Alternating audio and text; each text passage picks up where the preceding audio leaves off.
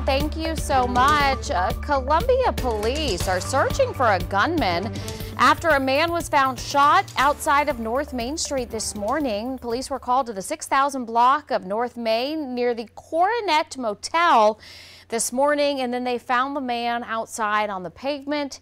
EMS took him to the hospital, but he was pronounced dead. They are looking for who is responsible, and police told me he was a middle-aged victim. If you know something, if you think you saw something around that motel in the North Main area, leave an anonymous tip at Crime Stoppers 1-888-CRIME-SC.